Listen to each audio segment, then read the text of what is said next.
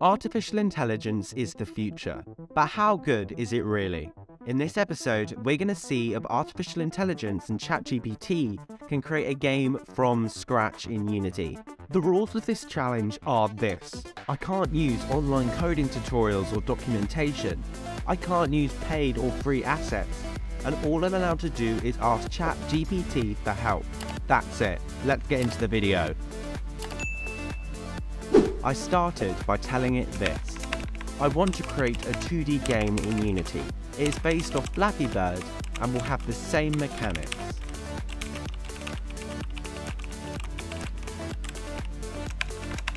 I want the graphics to be simple squares using only inbuilt Unity images as obstacles and as the player.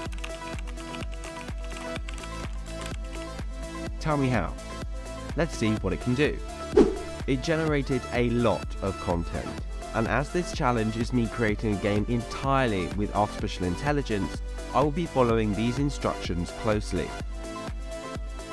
According to this, the first thing I needed to do was set up a new 2D project in the Unity Hub. You probably don't care about that, so I'll do that by myself.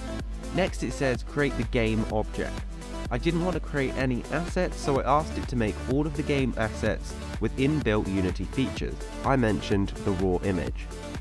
I'm not overly familiar with Unity 2D, so please do let me know in the comments what you've been making with Unity 2D. We'll also add rigid body and box collider 2D components to our obstacle objects and our player. At this point, well, I was confused. The solution I found was simple, but as someone who has never made a Unity 2D game before, I was getting rather stressed. I ended up having to go into Photoshop to create a player, when in fact, all I needed to do was create a raw image and store it as a prefab, as ChatGPT had told me to do. After a while, I worked it out. I created a red player, a white background, and the obstacles that would be black. As you can see, the rigid body 2D gave it gravity, so it fell out of the screen. Next, I needed to create a basic mechanic where the player could press the space button to go up, and the player won't move forward, but the obstacles will. So I asked ChatGPT to make me a script that would move the player upwards when the spacebar was pressed, and copy and pasted in the code. Sure enough, it worked. Only thing is, the obstacles are not moving towards the player, so that's the next thing that needs to be done. So, what did I do next? You guessed it, asked ChatGPT to write me the script. Once again, it worked. I was left wondering why the collisions weren't happening.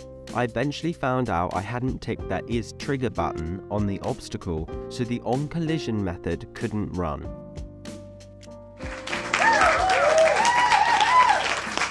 With that all working, I wanted to get the obstacles to randomly spawn, like how they do in Flappy Bird. Again, I asked ChatGPT. But no, they're not sticking to the top and bottom. I went back, told it how disgraceful it was, and again it obeyed, giving me another script to plug into my game.